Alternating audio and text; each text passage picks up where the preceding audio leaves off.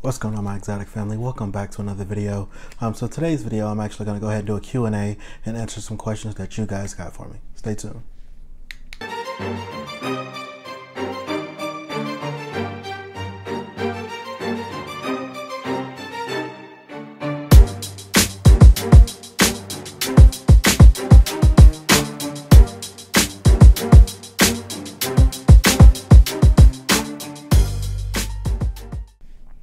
All right, everybody, so welcome back.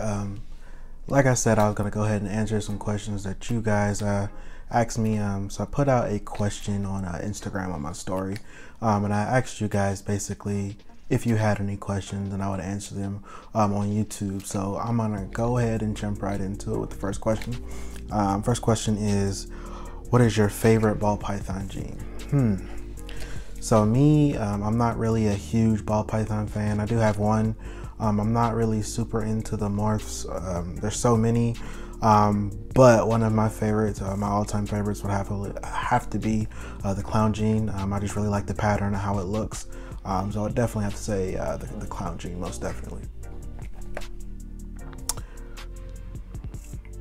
All right, so the next question is, how many snakes do you have total? So currently in my reptile room, I have a total of 10 snakes. There are 3 boas, 2 colubrids, and 5 pythons. So currently 10. Hopefully there will be more in the future, but we'll see. Right now I'm just sitting at a hard 10, and as we're gonna keep it at for now. But like I said, that more than likely will change. This is a good one. It says, how long does it take to maintenance my snake room? So there's 10 snakes of all different sizes. So it really just kind of depends on the maintenance that I'm doing. And if I'm spot cleaning, that can take me, that can take me anywhere from, 45 minutes upwards to an hour. If I'm doing full bedding changes, as you guys saw I was doing the other day on Instagram, that's more than likely like an all-day project, because I like to take the cages apart. I usually soak the snakes in a bin. I'll get in there real good with some bleach water and some F10 solution, and I'll scrub everything real good. For some of my older cages, I'll make sure everything is still sealed properly. And then I go ahead and put the new bedding and everything in there. So that's usually an all-day project. I don't know if you can see in the video, I still have stuff everywhere in my reptile room because, like I said, it's an all-day project. However, I did not get all of my cages done. Actually, stay tuned, because I'm actually going to do a video on some bedding changes for you guys. So be on the lookout for that coming up maybe sometime at the end of this week. But yeah, if I'm doing just spot cleanings, it can take anywhere from 45 minutes to like an hour. But if I'm doing deep, cleaning, some elbow grease in there, it's an all-day project. That'll take a while. Okay. Next question. Would I own an iguana? So I actually have owned an iguana. And to be honest, an iguana was my first lizard, which is kind of why I'm so passionate about the education of reptiles, because I was uneducated about this particular animal, and I took it home without knowing, what it would grow into, the proper requirements, the temperaments, and everything of that nature. Obviously, I did it, as I learned to care for the animal. But would I own another one? Definitely not. For me, they just get entirely too big. I had a green iguana, and then as they get bigger, my male grew to be a beast, and they can be hard to deal with. They're not bad animals. However, they do require quite a bit of attention, and with a baby, that's not something that I feel like I can handle, especially not in an apartment. So would I ever get one? Even if I had a house, probably not. They're great animals, just not for me. So is there a snake? Well, the question is there a snake that I would not own again? And I'm gonna say to that question, no, but I'm gonna kind of revamp it. And is there a snake that I would never own? And I'm gonna say yes, and that's gonna be anything that is extremely venomous. Like I mentioned before, I have a baby, but even then, even if I didn't have a baby, I just don't feel like that's for me. Beautiful animals. I like looking at them. I've held a few, but actually keeping one in my home, No, definitely not. I have had a scorpion. It's mild venom, nothing too dangerous, but an actual venomous snake, or something that can kill you in minutes, can't do it. Can't do it. This is a good one. So one of you guys on Instagram asked,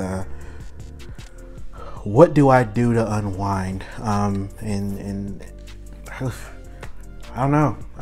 To answer that question, to be honest, it's being in my reptile room, or watching TV, or editing videos for YouTube. That's pretty much it. I do work a lot, but when I come home, work doesn't stop. I gotta come in here, or with the baby being so young, gotta make sure that's taken care of first, obviously. And then everything comes after. But for the most part, it's usually watch TV, reptile room, or sleep. That's probably it for me. I don't get to hang out a whole lot. My job is kind of time consuming, so I usually work on the weekends here and there as well. So even when I get off, all I want to do is sleep. That rarely happens though, so me relaxing, not very often. That's another good question. How did I find my love for reptiles? I actually did a video early on when I started my channel sometime last year, that explained like why I got into reptiles. But I'll go ahead, get into that again. Basically, that spark, I guess you can call it, has always been there. Me and my brother used to play outside, and we used to catch all types of critters and things like that. And it always interested me and fascinated me to see, what other creatures and animals that we had out there, and just try to, I guess, investigate them to see what exactly they were, how they live, what they were about, like what their purpose was, I guess, in a sense.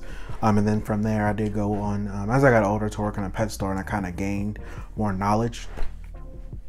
That kind of helped me pursue more education, because although it was a great pet store, I just don't think that it had all of the knowledge and all of the information. I mean, even now, I still don't have it, but I know far a lot more than I did before. But I definitely think, my younger years, being outside and catching things and observing and always being fascinated by other animals and things of that nature kind of is what sparked it for me, and it kind of just stuck. So that's how I got started. I got my first reptile when I was, I want to say like 13, 14, which was the iguana, which was a horrible idea.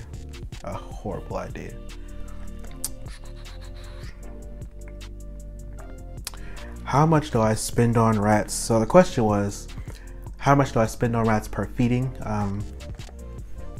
But if you guys know me, you guys know I don't do frozen, so I can't calculate it by feeding. I mean, I could, but I'm not. But I basically buy all of my rats in bulk. So it's pretty cheap for the most part. So you look at my freezer is stocked up right now. But I think last time I came home with maybe 180 rats and mice. And I think I probably spent maybe $105.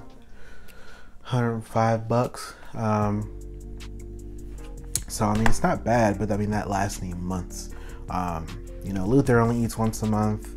The blood python, Kato, and the carpet python, Khalifa, they're only eating twice a month. I'm sorry, they eat every other week, every 2 weeks. And everyone else is weekly. So I don't really have to buy a lot. And even if I'm getting low, if I got 2 more weeks supply left for everybody, then I know I need to contact my supplier, and then I go ahead and stock up. But it's not really expensive at all. I mean, it depends on where you live at, the availability, what you're feeding, how often you're feeding, I guess. But for me, it's not that bad. Like I said, I came home with 180 mice and rats, and I probably spent $105, which for me is not bad at all. I mean, you can go to a pet store and spend that on 16 rats and you're done. So all right, so how often do I do bedding changes? So me, I'm very adamant about my enclosures. Not even just my snakes, but all of my reptiles, the tortoise, the tarantula, the leopard gecko, the bearded dragon. I'm adamant about keeping all of my animals clean. The cleaner you keep them, the healthier they'll be. Depending on the animal, I'll use, my snakes.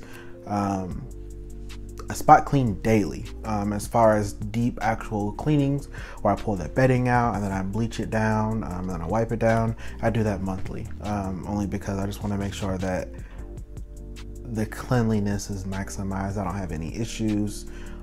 You can have, the freshest, cleanest bedding, but the animals poop, they go to the bathroom, and that's just my peace of mind, making sure that my enclosures are clean. That's how I've always done it. And when I say bleach, I don't mean full-on bleach. It's obviously diluted with water, so let me just throw that in there. I don't want nobody thinking I just pour bleach in there.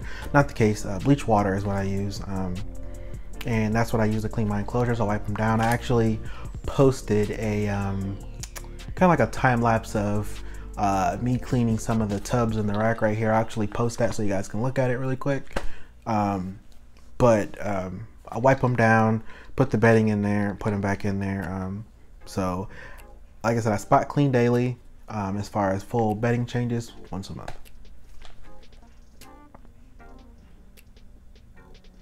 Okay, so the last question is, has the baby met the beardie? And the answer to that question is no.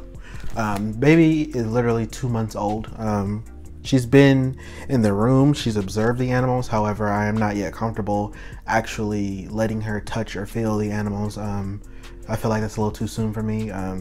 My personal rule is I want her to actually be old enough so I won't actually let her interact with any of the animals or let her see the animals until she's at least 1 or 2 years old, because she can actually comprehend, it's something different, and she can investigate it, versus she's a baby, she can't sit up straight yet. I don't want any animals on her or around her. She can look, just to kind of get her to recognize some new colors and things like that. But nope, she's met nobody yet. And even then, when we come in the room, she comes like 2 feet in the room, and she looks at the dog. But other than that, no ma'am, no sir, no ma'am, no ham. So 10 questions. Posted the question on Instagram. I gave you guys 10 answers. I hope you guys enjoyed it. Feel free to ask me any other questions, guys. I actually enjoy doing stuff like this, being more interactive with you guys. So please keep those questions coming. Make sure you guys follow, make sure you subscribe, make sure you hit that notification bell. Tell a friend to tell a friend, and as always, stay exotic.